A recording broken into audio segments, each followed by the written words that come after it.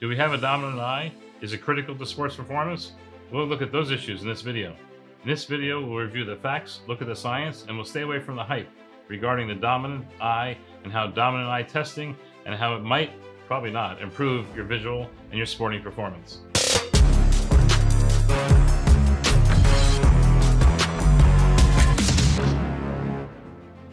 Hello, I'm Dr. Laby, with 30 years experience working with professional and elite athletes in sports vision.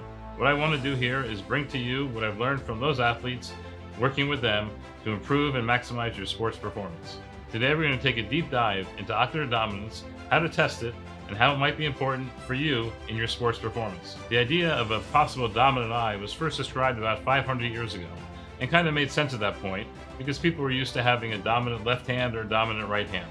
They thought since there was a left eye and a right eye, there must be a dominant eye as well. Although the idea of a dominant hand is pretty obvious because we can do things with each hand separately, the idea of a dominant eye takes a little bit more evaluation. If you think about it, having a dominant left or right hand makes sense. We do things with each hand separately. One hand may be holding something, the other one might be writing something. That's pretty intuitive and pretty common. But when we talk about the eyes, things are a bit different. We're actually used to using both eyes together at the same time. We can't use each eye separately. And in fact, if you do use each eye separately, if one eye is pointed one direction and the other eye is pointed a different direction, that's probably a reason to go to the eye specialist to see what's happening. In addition, using our eyes together gives us ideal and perfect stereoscopic depth perception. If we only have one eye, we're seeing not normally. We're seeing less depth perception than we can. And we've already spoken about in other videos the importance of 3D vision and stereo vision in sports performance. So in summary, we're used to using each hand separately, left and right hand separately.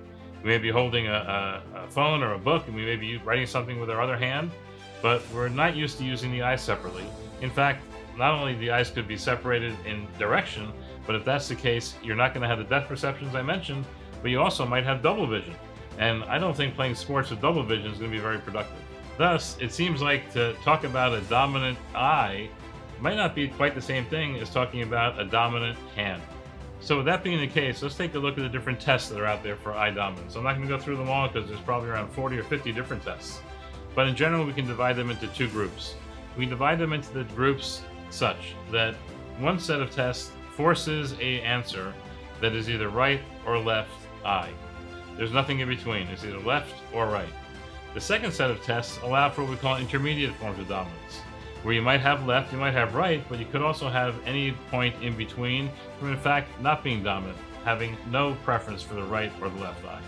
Now if you think about it, it's not surprising if you use a test that only can give an answer of left or right, that you're going to get an answer of left or right, even if somebody's using both eyes together. In fact, many of those tests rely on your hands. There's one famous one that's called the hole in the card test, where you hold your hand up and look through the hole at a target.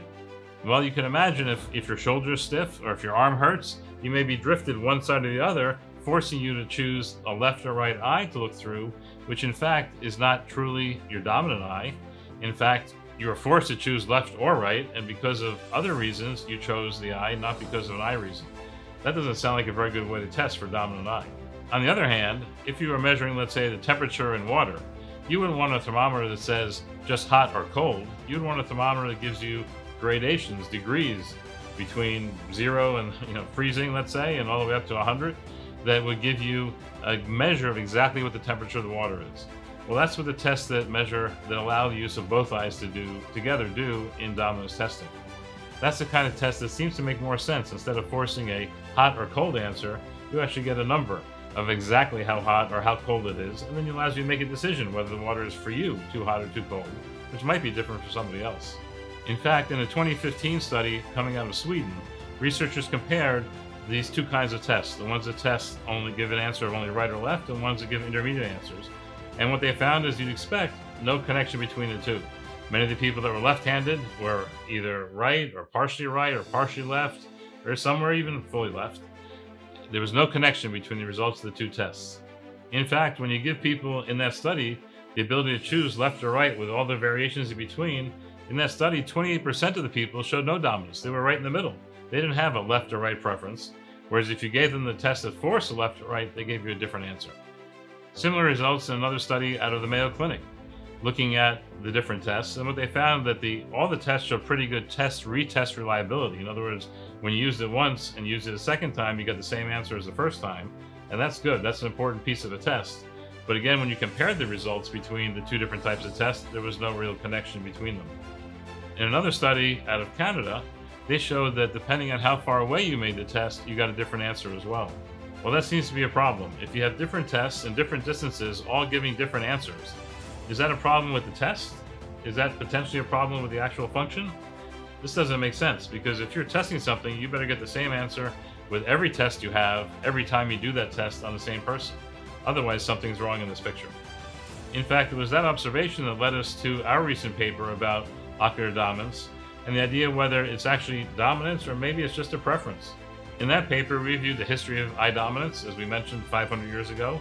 We looked at the physiology and the mechanisms of how eye dominance may or may not work, and we explored several different fallacies that people push forward supporting the argument for a pure left or pure right dominance and the use of those very specific one eye only test results. Unfortunately, despite the scientific literature and the many papers about eye dominance and the problems with testing of eye dominance, and even the possibility that eye dominance doesn't exist, still the idea of eye dominance is very pervasive in sports, is pushed forward almost daily by sports trainers and eye care professionals as being an important thing to test in sports performance.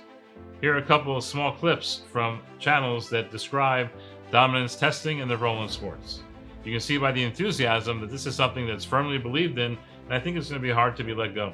We're going to work on trying to figure out what your dominant eye is, okay?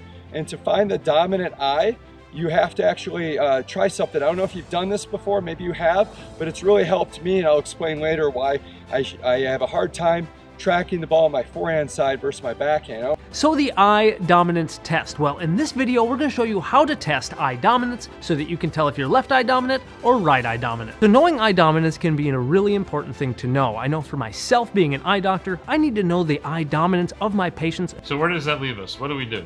So in summary, we have this concept of eye dominance that seems to match hand dominance, although hand dominance kind of makes sense where eye dominance doesn't, because having a dominant eye or dominant left or right eye will affect visual function abnormally, and you won't have the benefit of both eyes working together equally. We have tests that test for eye dominance, but the tests agree with themselves, but they don't agree with other tests for eye dominance. That's a problem. And we see that in any one test, if you test it a little bit differently, different distances, you get a different result of eye dominance as well. Well, all those things come together to become a real problem. On top of that, we published a paper several years ago looking at, for example, in baseball, batting performance of batters at the major league level, looking at their ability to, in batting average, slugging percentage, and on-base percentage, having same or crossed hand-eye dominance. That means a right-handed batter with right eye that was measured as being dominant for same, and a right-handed batter with the left eye being dominant for crossed hand-eye dominance. What we found was whether they were the same or crossed, it made no difference in their batting performance. Now that being said, in sports like baseball and tennis and so forth, where both eyes are important to be used together, eye dominance probably isn't something that's important, relevant, or frankly should be measured or even discussed. There are those certain sports where a dominant eye could be important. For example, in shooting and archery, where one eye is looking at the target alone, that becomes a critical issue, and there needs to be determination of which eye was going to be best to be used to line up the sight or the target. Well, that was a long one, but thanks for staying tuned. What we're looking at here is the importance of eye dominance and exploring how it's best to use both eyes together, as we discussed in the depth perception videos in our channel, and the importance of using both eyes together to gain maximum information for your sport.